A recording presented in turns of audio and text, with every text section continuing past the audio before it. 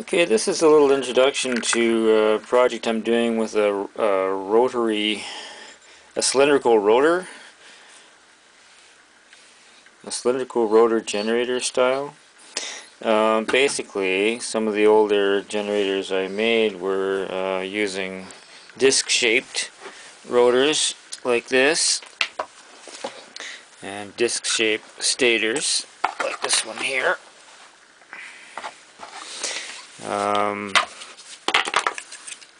In which case the rotors turn on a single central bearing like that. The problem being that these bearings always wobble, and because of the very strong attraction of the magnets to the cores of the coils, it's very difficult to reduce the gap between the magnets and the coil cores and keep it narrow without the magnets hitting the metal of the cores. So to get around that problem, we think about something that resembles an actual automotive alternator like this, where you have the stator with coils around a sleeve-like core, and a bearing at either end, and a very massive rotor like that, which initially has a coil inside which is fed current and becomes magnetized, and it's a very massive thing. But that is supported at both ends of the alternator in a car, but these things need to go at 1,000 to 2,000 RPM to get the 14 volts out of them. So they're not that easy to convert. But what about making something which resembles that construction format, where you have bearings at either end supporting a cylindrical rotor, which gets rid of your wobble problem. So this is the rotor that I've come up with. It's a two-part plywood rotor. It's two halves. Each halves of the plywood are 3/4 inch plywood. They are held together with three narrow threaded bolts. Ideally those should be brass, but I couldn't find brass, and maybe you have better luck than I did, but they're small mass, and so the magnetic disturbance they're going to cause would be as minor as it can be. The shaft also should be, close this. The shaft also should be brass, ideally, to reduce its interference with the magnetic fields. But again, this is steel threaded shaft.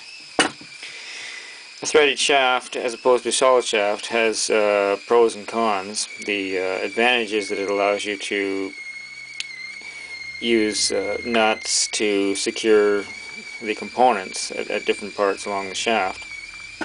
Disadvantage is that the rotation of the shaft automatically causes movement, or a tendency to move, to shift along the shaft, which is why the rotor has two nuts on one end, like a lock nut, a single nut and a lock nut. The nut on either side of the rotor keeps it secure. On one end we have a bearing, which is an idler bearing. Now these things are a little pricey, but you only need two of them. They're 4.5 inches in diameter. And the bearing socket is 5/8 inch diameter. So we've got a 5/8 inch diameter threaded shaft. Okay. Show you that rotating. That is going to sit inside this other half. This is the rear idler bearing, so that this fits in here. See that in there, and we'll turn inside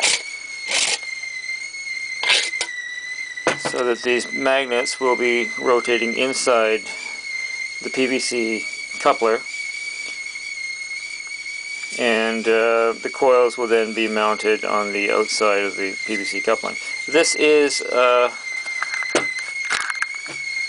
4-inch, it's called a 4-inch PVC coupling. It initially has an inner ridge which you have to remove with rasping to make it smooth on the inside.